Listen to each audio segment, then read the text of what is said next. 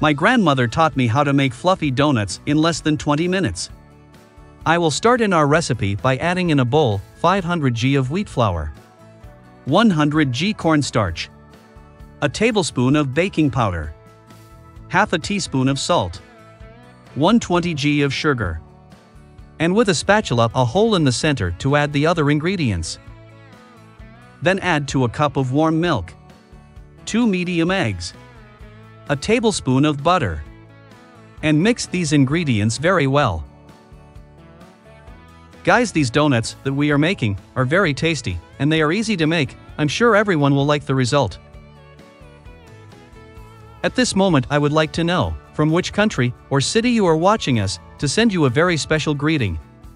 When you can no longer integrate with the spatula, mix with your hands until you get a compact dough. I'm sure you won't regret it. And this is how the dough should look like. Then sprinkle a little flour on the table.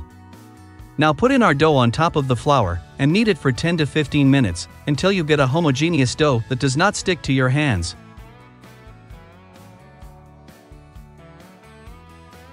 At this time, I would like to know from which country or city you are watching us to send you a special greeting in the next recipe. Today's special greeting is for Gabriel Artiega from Mexico, also for Barbara Jimena from Chile, and Maria Aleda from Colombia. Thank you for always watching and enjoying our recipes.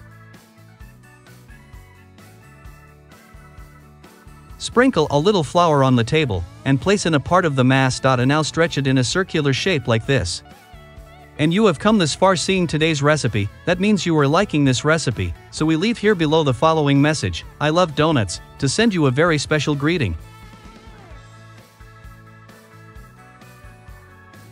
Then I will cut with a circular bowl in this way. Then I will carefully remove the excess edges with my hands. Then with another, smaller one, I will cut a hole in the center, like this, as I am doing it. And this is how they should look. Then I will take our donuts to fry in hot oil and place them side by side, as shown on the screen.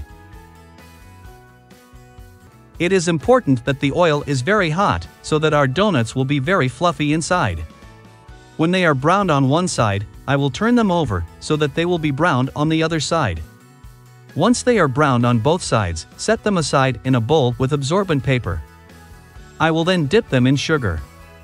This step is optional. If you wish, you can omit it. And our spongy donuts are ready in less than 20 minutes. Look how delicious it looks. But I would like you to rate this recipe from 1 to 10 to know if you like the result. Thank you for seeing this recipe through to the end. I hope you like the result. Do not forget to follow me. A hug, and see you in the next recipe.